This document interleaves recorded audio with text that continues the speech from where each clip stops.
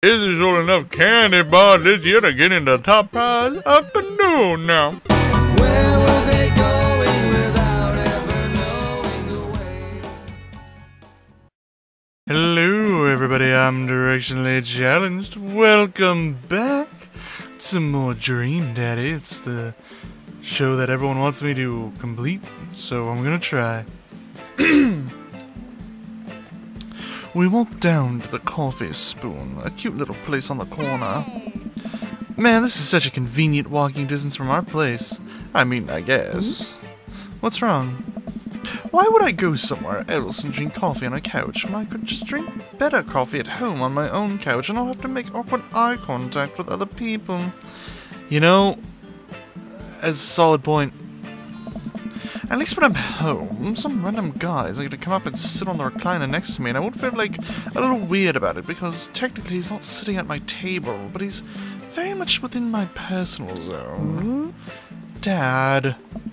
And what's the etiquette when you have a dirty mug? Is there a bin? Do you set it up on the counter because you don't know where else to put it? Or do you leave it there, fill your face flush hot with shame as you consider the possibility that there is in fact a bin somewhere, just out of sight, and now you're the jerk who left that mug? Are you afraid to meet new people? Yes, Amanda. We walk inside. Hey. Inside the coffee shop is incredibly warm and inviting. Vinyl records line the walls, and patrons lounge around in well-worn couches. Some cool tunes spin on a record player next to a little stage.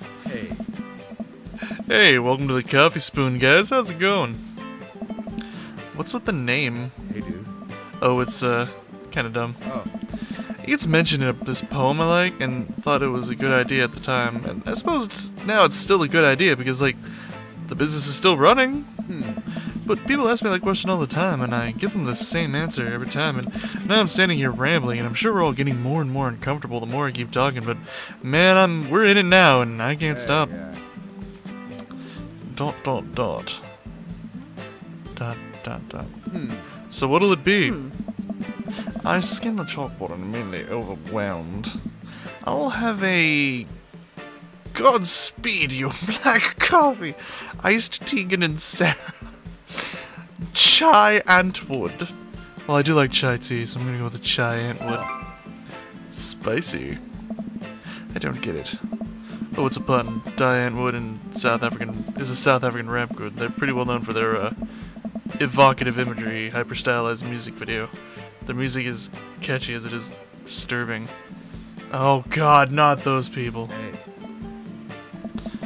I'm doing the thing again. Hey. We're coming right up. And for you, I'll have a macchiato DeMarco, please. Hey. Coming right up. Do you want that small, medium, or Biggie Smalls? Medium. What is Biggie Smalls? Big or small? I should change that, shouldn't I? Matt set out to making all drinks. Amanda and I take a seat on one of the couches. What's his deal? Let the man make his puns. They're cooler bands than you listen to anyway. Hey. Ska was cool once. It's still cool. Fuck you. Real big I will go into another rant. This couch is actually pretty comfortable, and Ska is still amazing. Maybe not comfier than our couch, but it's alright. Good lumbar sport. You sink right into it. Okay, that's comfier than our couch. Amanda nudges me. This place is right next to our house, and that guy seems not only cool, but also just as uncomfortable talking to other people as you are. You should totally become friends with him. I don't know. Come on, what do we say about meeting new people? I can't meet new people if I always stay inside. And also, don't go outside, and also don't talk to people. See, we're making progress. Matt sets our drinks down at our table, and I immediately burn the roof of my mouth. Good one. Hi, we're new in the neighborhood, and I'm Amanda, and this is my dad, Franken. Oh, right on. Pleased to meet you both. Hey. You gotta come by when my daughter's hanging around the shop. You two might get along. Yeah, I'm sure we'll maybe come in from time to time. Amanda kicks my leg from under the table. I'm sure we'll be in here a lot, I meant. Hey. You know what? Let me get you guys' opinion on something. Matt goes into the back and comes up with a fresh plate of something that smells amazing. I'm working on a new banana bread recipe, and I need help coming up with a name for it. Well, I think we're gonna have to taste test it first so we can get the full flavor profile, you know, really appreciate the flavor sensations of Amanda nods vigorously. She knows this game. Yeah, we need to give that nana bread a taste. If you want us to do free creative labor, I think it would be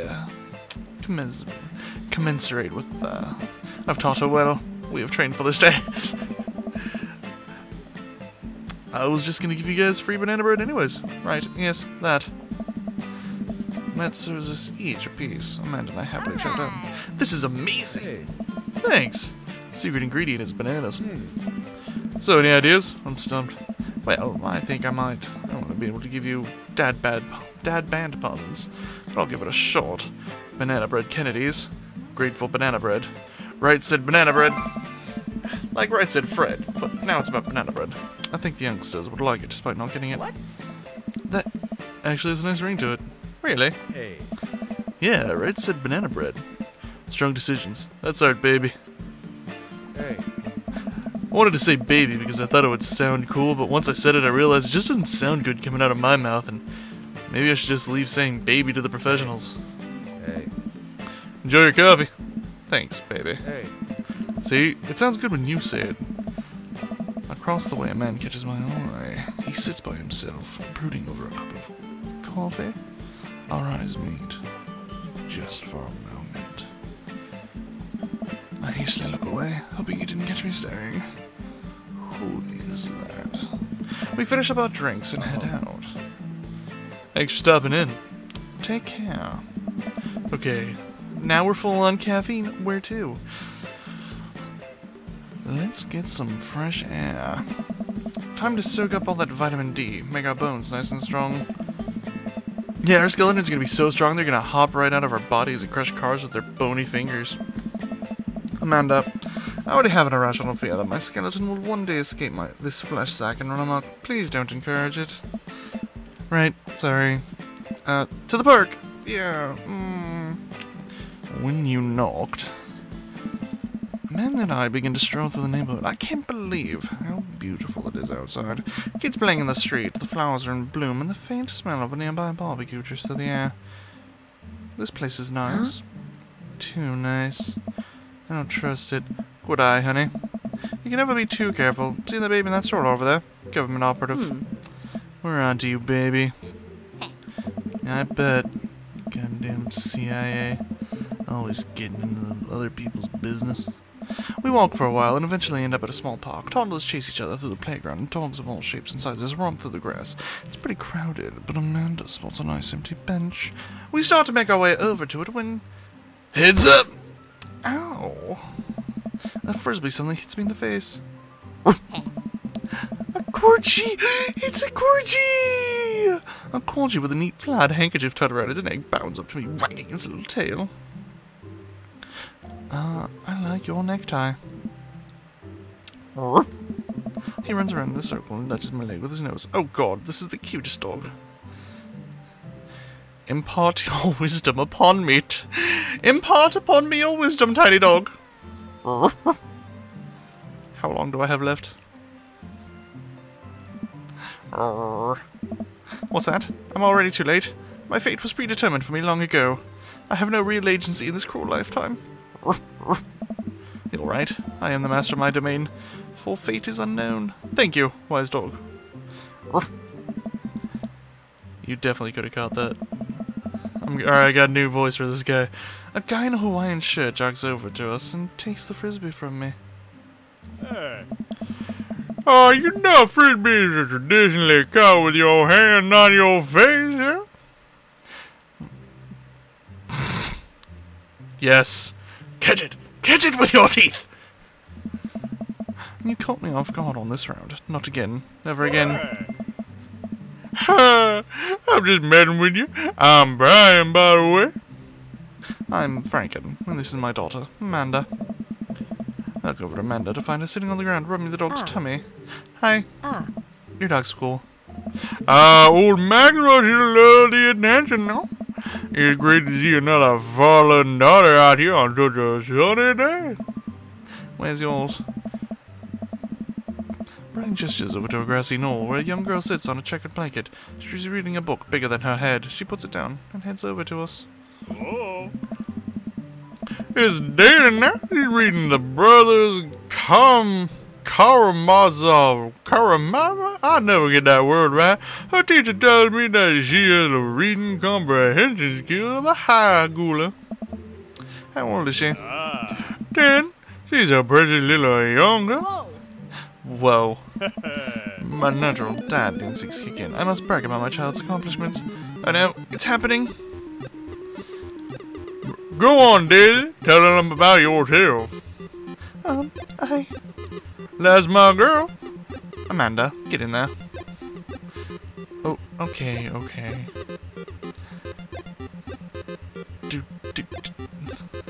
Brag. Amanda here just recently won a local photography award. Wow, congratulations.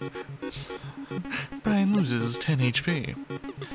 Daisy actually just won a statewide poetry contest. You lose 15 HP.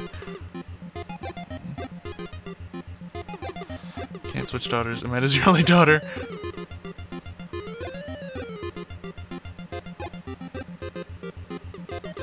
You unfurl your wallet to reveal a tiny copy of a drawing of a cornucopia Amanda did in the first grade.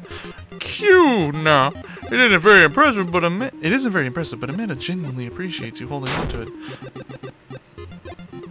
Daisy just started a weekly chess club at her elementary school computer lab. She's the president too, of course. Dang, my high school doesn't have a chess club or a computer lab. Oh, toss the grade card! You pull a wrinkled copy of Amanda's last grade card out of your back pocket. Dad. Awesome! Awesome grades! Brian loses 25 HP. You really carry that around everywhere? Ouch. Maybe it is kind of weird. You lose 5 HP. Daisy's sold enough candy bars this year to get in the top prize afternoon now. We're taking it out next weekend.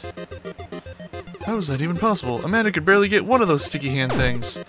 It's extra powerful. You lose 20 HP. Spelling bee photo.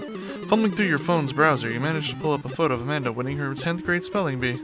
Wow, congratulations, Amanda! Daisy getting prep for her annual spelling bee right now.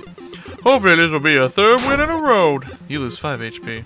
Did I mention Daisy said her first word at 10 months? Daddy.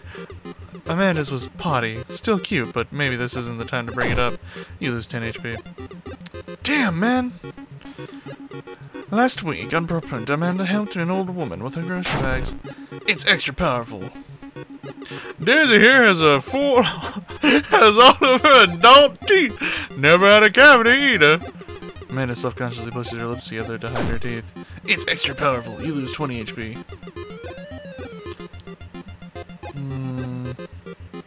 What is Band-Aid for? With a flourish, you produce a Band-Aid from your pocket. And take a knee and start to apply it to Amanda's arm. What are you doing, Dad? Being a protective parent. Anyone would agree, it's an unusual gesture. You lose 10 HP. Words aren't all Daisy's good at, by the way. Her math is amazing. One time I actually called her to double check my number before I made a cut for a support beam. You did that more than once, Dad. Doesn't that say more about him than it does say about Daisy? Still, you lose 10 HP. Dang, he's really got us beat. Boy, it's been such a treat getting to meet you two. Art, did he have to have insult to injury by being such a gracious winner? So I take it you guys are new to the neighborhood. Well, you know what? We're gonna leave it there for now. I'll see you in the next episode, everybody. Bye! Hey, thank you for watching. If you liked this video, leave a thumbs up. If you didn't like it, leave a thumbs down. Either way, tell me in a comment down below. If you have any ideas for games you'd like to see me play on the channel, go ahead and leave that in the comments down below. And subscribe to become a navigator so I can finally know where the hell I'm going.